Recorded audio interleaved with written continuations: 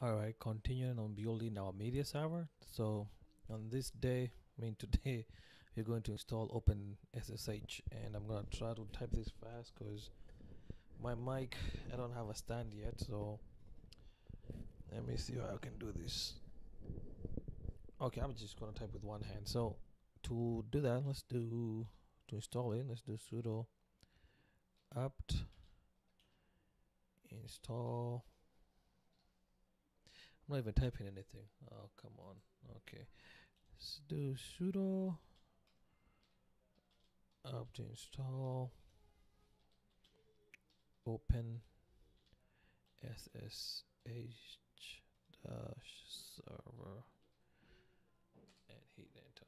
Alright, let's enter our password.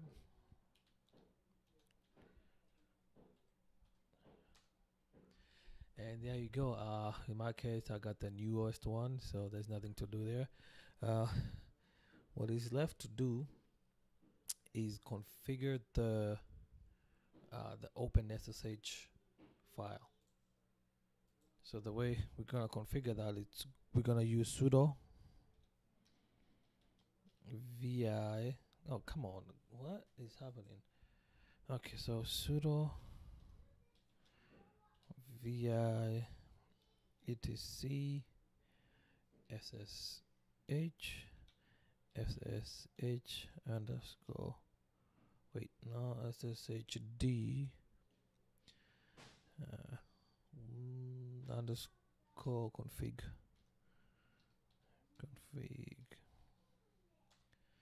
Alright, so this is our SSH file, and you gotta press I to edit if you're using VI, and we wanna scroll down here and enable port 22. You also want to enable this line right here, this one too. Okay, I'm gonna scroll down, skip that one, and you want this one and this one too. For authentication, we're gonna enable all of them here. And for this one, you don't want it to prohibit. We're gonna add this one. I'm gonna put no for this one. It's not a good idea to let root user use SSH. That's why we are restricting that. Yeah, I don't need to explain why, because nowadays people are becoming smarter and they hack. You can leave those as the default. For public key authentication, oh yeah, leave that on. And we're gonna go all the way down to host based. You wanna enable that one, and then ignore known users. Yes, ignore. I think that's a remote. I think yeah, let's ignore that one. Or maybe let's not for a minute. Let me think about this. And yes, we're gonna need to do that. Permit empty passwords.